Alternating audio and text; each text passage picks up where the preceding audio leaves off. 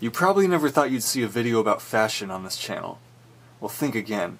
So people often ask me, how do I get my hair like this? And the short answer is, that's just how it naturally is.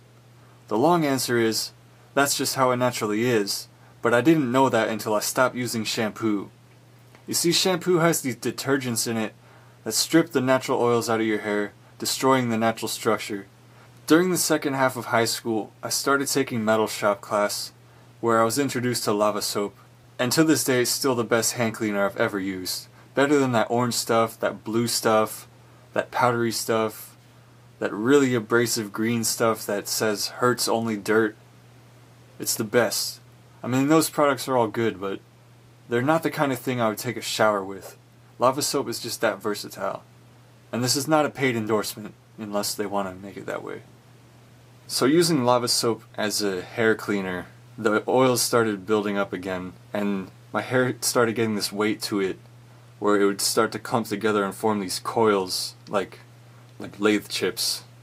Where before it just had no structure, it was really light, it was really loose and would just blow around in the wind like, oh. Cause looking back on all my old school ID photos, my hair just had that lame waviness. In fact, I'll show you what my hair looks like with shampoo. See? It's a totally different shape of pasta. It's all poofy and I don't like it. But I will say that I do use shampoo about once or twice a month, just to reset everything and keep the oils from building up too thick, otherwise it doesn't behave the way I want it to. But as far as this, it's like a ghost of its former self. I know it might not look that way on camera, but that's a lot better. Now I have had the same result when I used pine tar soap, but I figured if I get the same result with lava soap, why not? That pine tar stuff really made the shower dirty, but oh my gosh, it smelled amazing.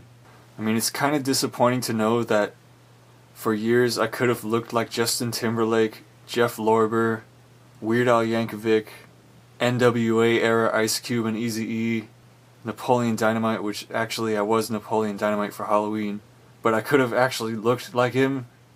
Who else? Chanel from the Cheetah Girls. With all that being said, I'm probably giving lava soap a lot more credit than it actually deserves, just for not doing something that it's not supposed to do.